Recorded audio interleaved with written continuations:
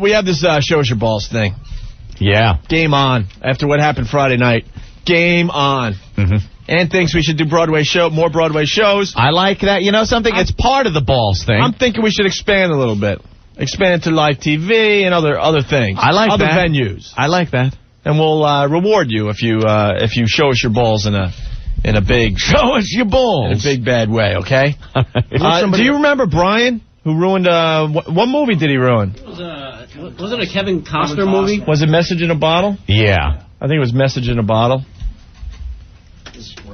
So Brian decided he wanted to do something for the show.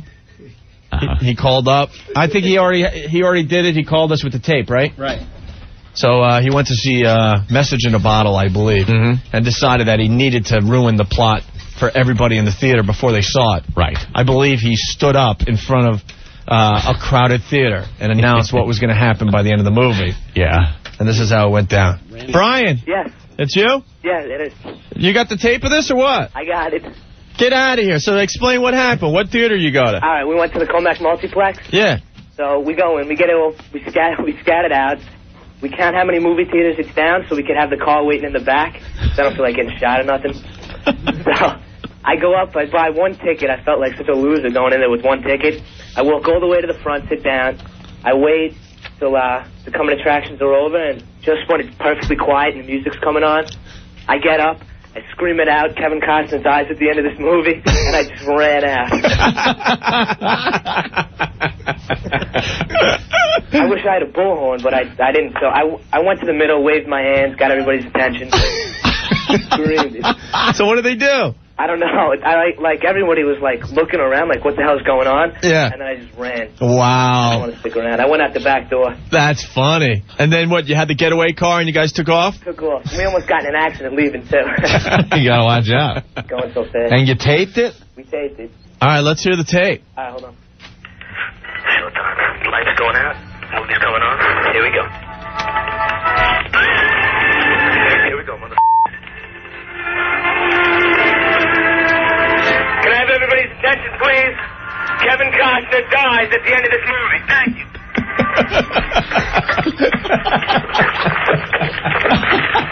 Go, go, go! Oh, my God! Go! You got it? You lunatic. That's awesome. We got to hang out with you, man. I've been listening to you guys since the beginning, man. The Cuban song, all that. Yeah. I love it. Cool. Hey, Brian, you're the man. Thanks, dude. You'll have to do it again next chick movie that comes out. I'll do it. Give me a bullhorn. Yeah, definitely. We'll get you a bullhorn. We'll get you all set up next time. No problem. Because you definitely have the balls to do it. Mike Spratt was driving the getaway car. All right, thanks, guys. A getaway car. Well, thanks a lot for helping our show out. No problem. All right, man. Later. There's Yeah. Brian, everyone. All right. How cool is that? I forgot all about that. Yeah. May I have your attention, please? Just in case. Please. Just in case they wouldn't have noticed him anyway. Don't you love the way he's going, go, go, go, like the way they were whisking away Reagan after Hinckley shot him. Go, go, go, go, go. Get him to the hospital. Well, that theater's set up in a way where you can pretty much have someone in a car right behind the screen. Yeah.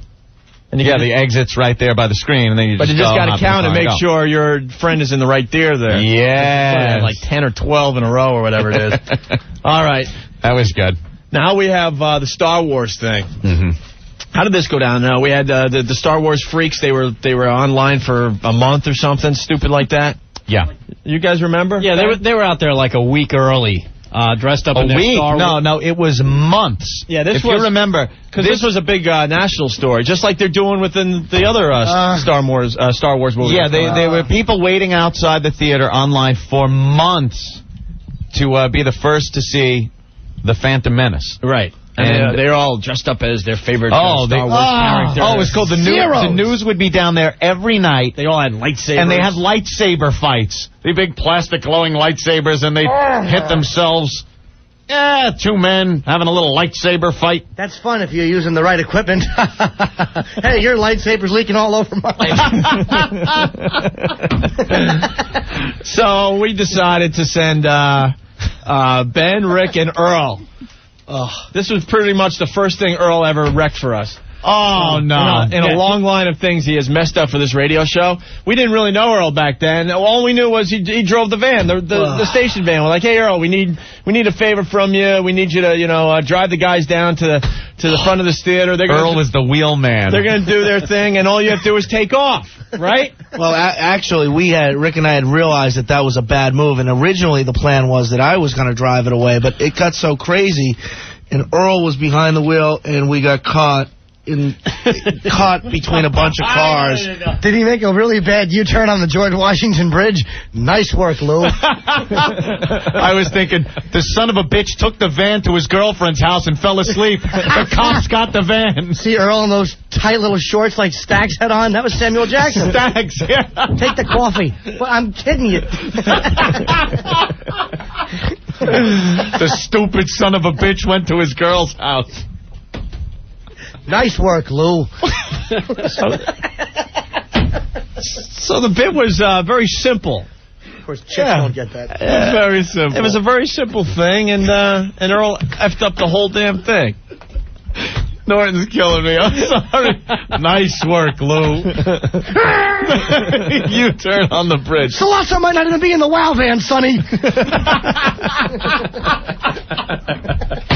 We just come out blasting, putting stickers all over. So Earl's the wheel man. It was a simple thing. Go to the theater. They've been there for months. They're dressed up as their favorite Star Wars character. They can't wait for this movie to come out. Let's wreck the movie for these guys. These are the real hardcore fans. And give away the key plot line. So Earl was supposed to just, stop in front of the theater. The whole thing should have taken 30 seconds. Right. Earl gets boxed in. He gets boxed in knowing that he's going to have to make a getaway. Yeah. And the best part of this, all Earl could say is, oh, it's a Jersey driver. They're the one that screwed up. He was trying to blame it on the car that had got in front of us because they were parked in a position where he was going to be boxed in. Right. Which you just don't do. So you guys knew the plot line somehow? Oh, yeah. I forgot how he found out. Somebody sent them to us. Sent them or whatever. Yeah, all key plot lines that if you're a fan, you do not want to know when you go into the movie. Did you have a bullhorn? Yeah. They had a bullhorn. I think they pulled up and tried to gain their confidence by giving away a few items to get them a little closer to the van. Pens and maybe keychains. Pens and keychains. No, we gave them what later turned into weapons. Right. Well, yeah. It was brilliant. Flying projectiles. Right. Yeah. Which you hear hitting the van. It's and they cheer. Give away Nerf balls. Goose balls like that Rosie. That's madcap humor. But they were cheering us like, oh, look, they're giving us free stuff. The station, local nice. station is coming down to support the guys that are hanging out online. And then I haven't heard this in a long time, and I think Rick then said, and by the way, and then boom, here come the plot lines. But the first track is Rick yelling at Ben. What was this about? Oh, that's right. Rick very angry. I gave out the keychain. Well, first of all, we were so disorganized when we got down there. No one knew what we were doing. The original brilliant plan was we were going to try and run. We were going to run away from the van and try and see if we could get away. Right. But it was completely unorganized. I got out, and Roger was the brilliant one that gave us a bunch of metal keychains to give out. Listen to Adolf Rick yelling at everybody. And hard plastic pens that came flying back at us. And, and we're on hold. I'm on hold with you guys here at the station because, we're trying to sync it up to make sure we do it live on the air. This was the early days of the O&A show in New York City. Pre-delay. We were still trying to figure out our team. Rick's so angry. Listen to the anger. Listen to the Latin rage in Rick's voice. Yeah, this is before they actually did the bit. Rick just losing his mind. Get his ass over here. Jesus Christ. Jesus Christ. Whoa, and now we're not going to have anything to give people. What the f***? Now we got to move up. Oh, this whole f***ing bit is trash. Jesus Christ. Where the hell is Ben? Is he out there still, that idiot? What are you doing giving away stuff yet? I haven't started. Oh, I thought you started. Oh, Jesus.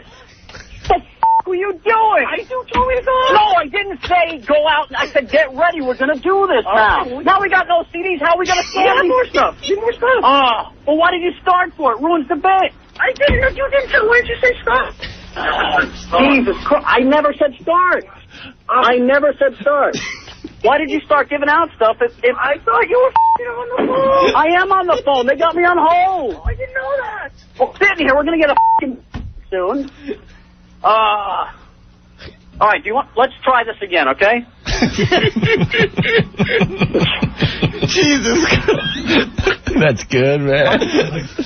Rick, Jesus Christ! Kathleen, put your goddamn clothes on! Jesus Christ! Oh, the whole bit is ruined. Rick, you sound like the biggest ass, man. How long has Henry Hill been your producer? God, that's all we had.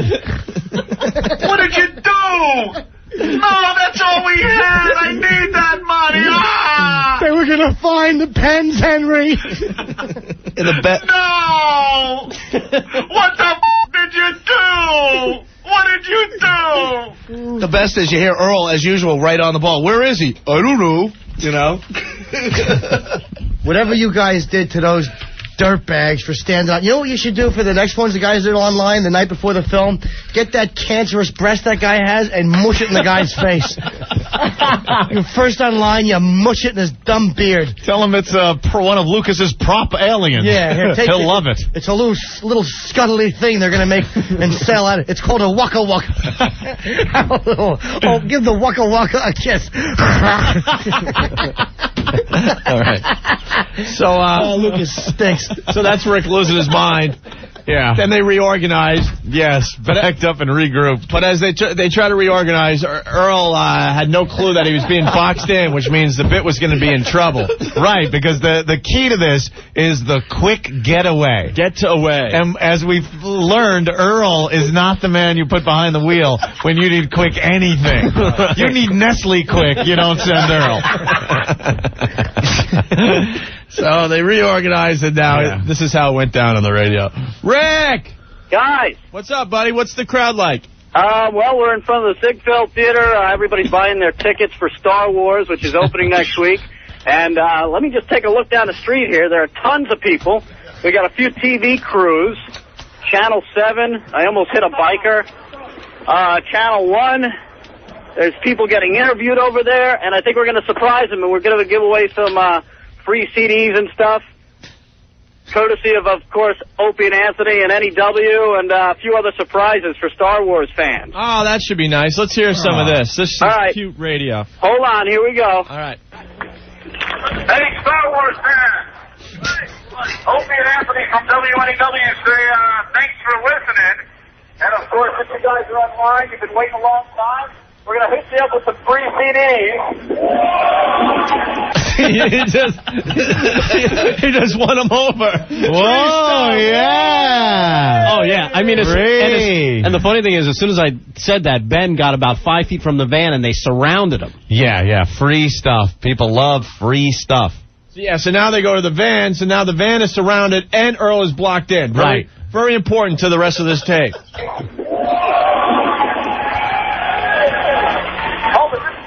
Going on the air. I don't think the guys heard you back in the studio. We're going to hook you up with some free CDs. And you also got some TV cameras. We'll make sure you guys get on TV tonight and all that stuff. So, Ben, why don't you start handing out those CDs?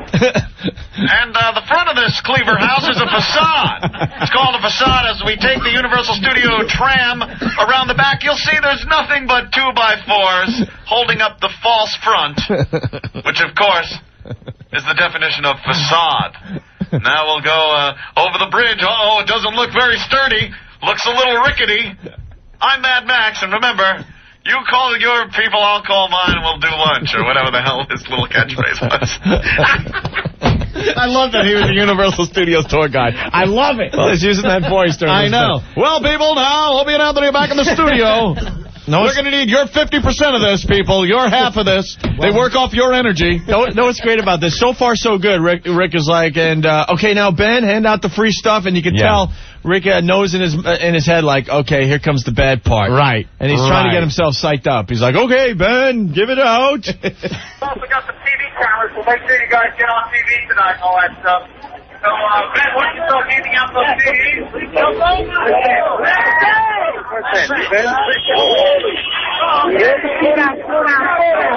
You're giving out more stuff. Celebrate the opening of Star Wars. I'll take your cell phone. That's Earl now beeping the horn, knowing that here it comes, knowing that there's going to be angry Star Wars fans any second now, and now he's beeping, trying to get the guy out of his way. Yeah. But meanwhile, Earl had pulled up behind the car. Like right on the bumper. Yeah, he didn't have to. Right. So he's going to have to back out of the spot. Oh, go F yourselves. At the best. Here we go. There's Earl. Earl's panicking. Oh, God. Please, for the love of God, get the F out of my way. Earl's going to end up like Tarantino in Reservoir Dogs. The bullet in his head. Thanks for listening to Opie and Anthony on sort of a reward for hanging out and waiting for your signature online. We got to let you know that and they for security reasons. Those beeps were key plot lines. The only reason they're still bleeped, we don't have a copy of them unbleeped. Unfortunately, we don't. Yeah, but we didn't want to like ruin it for the listeners. Well, we knew if we did, they'd kill us. Oh, and they would turn off the radio. Yeah. You know, so it's beeped. But basically what you're hearing is Rick give away the key, the plot lines of the movie, and that's why it's beeped. Right. I think that first one was that the princess had a twin. Right, the princess had a twin, and it wasn't her... Blah, blah, blah, blah. Yeah, but you know the story. That's not even important. After he gets all the plot lines ruined, just listen to what happens. Thanks for listening to Opie and Anthony on sort of a reward for hanging out and waiting for your signature online. We got to let you know that and they for security reasons.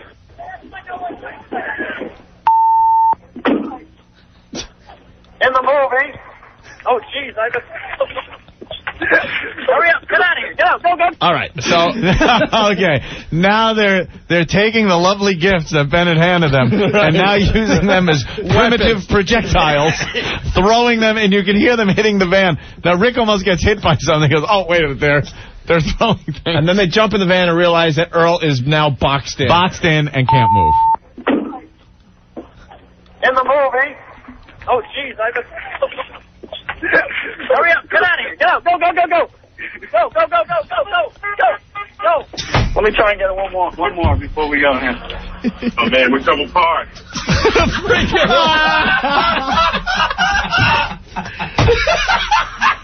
Earl finally notices that he's double parked. You idiot. Oh, we're double parked. Oh, man, we're double parked. We're not going anywhere. He's panicking. He's beeping the horn like crazy, panicking, and then realizes he's double parked.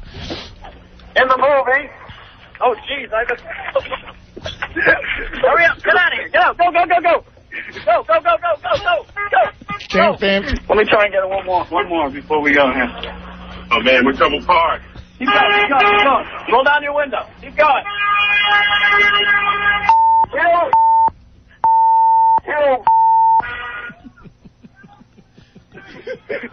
Ben, close your window. Oh, shit! Oh, close the window. Oh, Ben, Earl, get out of here. Go. Lock the door. Go. Jesus Christ, we're trapped.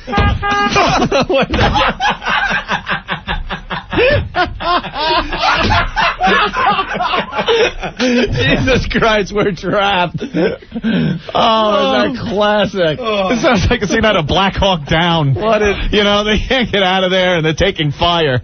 What an idiot. These are Star Wars fans. It's not like they're going to see the new Spike Lee film. What an idiot. Go. Jesus Christ, we're trapped. Uh-oh. Look, throwing Uh-oh.